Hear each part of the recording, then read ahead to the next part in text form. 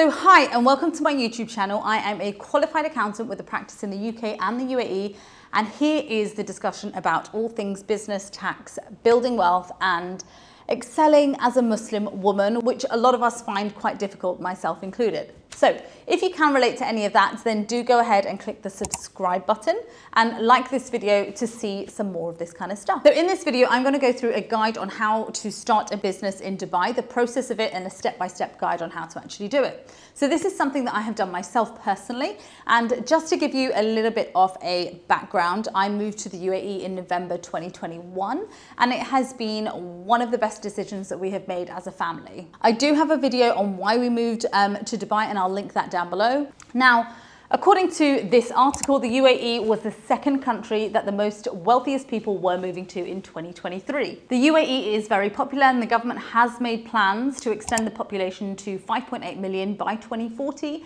which means that they are making it easier for wealthy people to get residency out here. Now, one of the main reasons for people migrating to the UAE is because of the tax benefits and the lifestyle.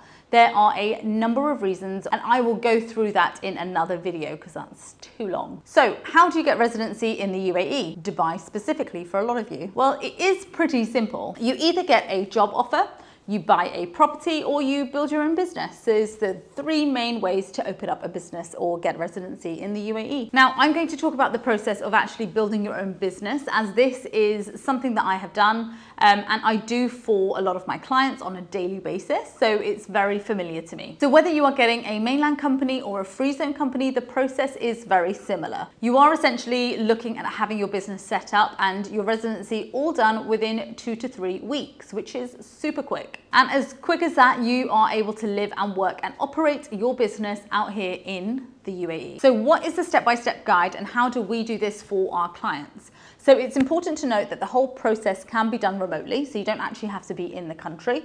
And there is only a few days that you will actually need to be in the country for actual residency part of it in order to get your medical testing and biometric appointment done. The biometric appointments, they are looking to make virtual, which is excellent as it will make this process even more quicker. So firstly, we would apply for your business license, and that would probably typically takes about 5 working days to arrive. Now, once you do have your business license, you are free to start trading, so you can operate and invoice your clients. However, it is important to note that you would not have your business bank account yet, as that step will only be done once you do get your Emirates ID. So once we have this, we apply for something called an e-visa. This is a visa which allows you to enter into the country and get your visa process started. So once you do enter the country, that e-visa then converts into a residency visa process. Now, we do this all through the VIP process, so the majority of our clients sign up for this, and this will normally take 48 hours from the time that you actually enter the country. Again, you will not need to do anything for this process, and we will deal with the government on your behalf and send all the documents and all the necessary things across to them. They can be a little bit difficult. Once you have entered the country with that e-visa, then the residency visa process is initiated, and we would get your medical testing and your biometrics appointment done on the same day or just the day after, depending on availability. This medical test takes around 30 minutes and the biometrics appointment takes around 20 minutes, and it can all be done on the same day back to back. And the reason for that is the medical testing is done through VIP, so you get your results in 30 minutes. Once you do have all of this confirmed, then we would get your residency visa stamping initiated, and this would again be done through that VIP processing, and it would only take around 48 hours, 24 to 48 hours to actually get your visa stamped. Once your visa is stamped, that's your residency complete. And just like that, you have your UAE residency visa within 10 days. So once you do get your visa though, once your visa is stamped, then you can leave the country if you wish. It's important to know that once that residency visa process starts, you aren't able to actually leave the country until your visa is stamped. So getting that done through the VIP process is super important if you are traveling back and forth to places. A lot of people don't know this, and they think that they can just go to all these different countries in the UAE for mini breaks while their visa is getting done, and that's not the case.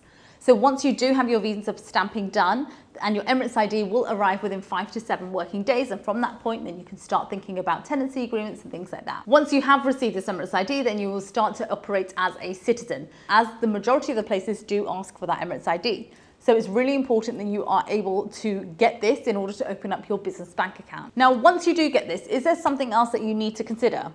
Yes. The UAE have introduced a new corporation tax system from June 2023, which means that all businesses, and I mean all businesses, including free zone companies, need to register for corporation tax. Now, this may not necessarily mean that you have to pay corporation tax, but you do need to start filing annual accounts. It's the same as the UK. It doesn't matter if you're making a profit or a loss, you still need to declare that in the UAE.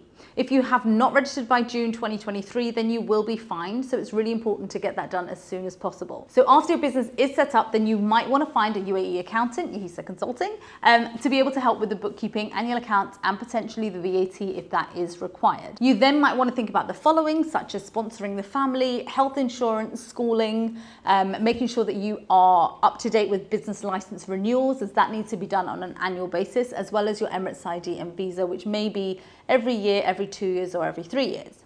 So I hope this video has been helpful, and if there is something specific that you would like to see, then do put a comment down below and I will get it on my to-do list. Hope to see you in my next video. Take care. Bye-bye.